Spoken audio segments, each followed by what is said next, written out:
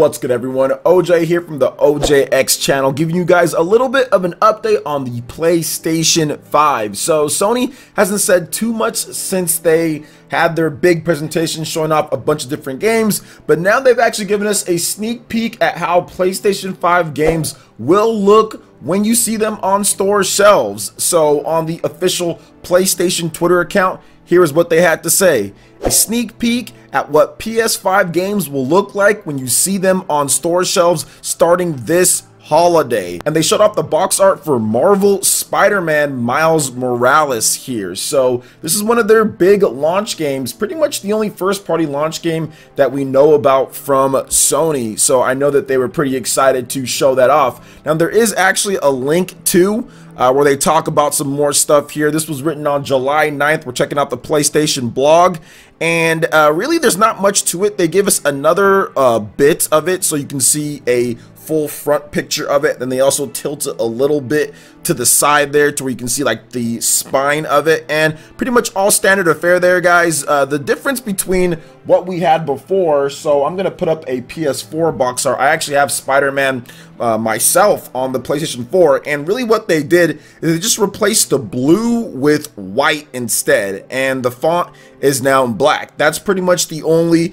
major difference that I can see from this. It just has a little bit of a white aesthetic, just because the PS5 is white. It has that white aesthetic, and then the controller has the white two-tone as well. So really all they did was replace the dark gradient blue, dark blue to lighter blue, with a white. That's it. You know, it's not even like a gradient white from what I can see here. So nothing really crazy on that front. Like I said, the spine is pretty much the same. I'm looking at the same spine for Marvel Spider-Man on the PS4, and really everything pretty much looks the same. Everything pretty much looks the same from what I can see, although they did remove the box, the border on the Marvel. On Spider-Man on the PS4, there's actually a white border around the Marvel, so you see like white around the red.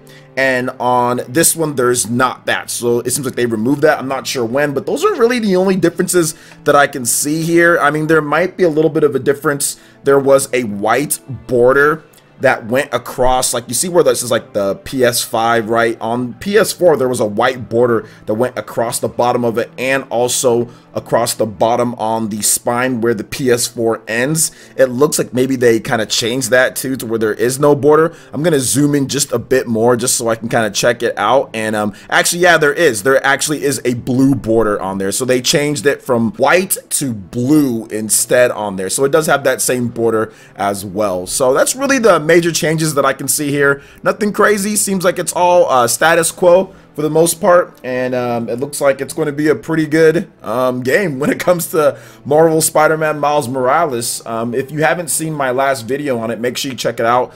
This is not like the next Marvel Spider-Man 2 game. It's kind of like the Lost Legacy type of thing, Torn of the Golden Country, that type of expansion to the game. So it seems like it's still going to be really good, and it's going to really push the power of the PlayStation 5, but at the same time, it is 30 frames. It's not going to be a 60 frames per second game. So there was some information that came out why we're going to be getting some 30 frames per second games instead. So I guess that's a video for another day, but as of right now, this is the first look at the PlayStation 5 box art. So what do you guys think about this? Do you guys like the design more than the PS4? Do you like it less?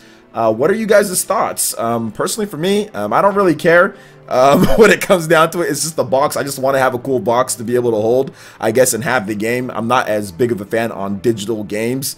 So to me, I mean, it looks all right, and it goes with the aesthetic of the system. So it is what it is on that front. I'm not in love with the design of the PS5 itself. I think it's a massive system that necessarily isn't the prettiest system out there, but whatever. It just sits there and you play it, right? That's the most important thing. The games are good. So what do you guys think about all this? I'd love to hear your thoughts in the comment section below. All right, guys, that wraps it up for this video here. Check out the links in the description. We've got Twitter. Go and give us a follow on there. Stay up to date on all latest gaming news and information. Also, make sure you like, comment, and subscribe, and share this video if you can. Thank you guys so much for watching, and we'll catch you for the next one. Peace.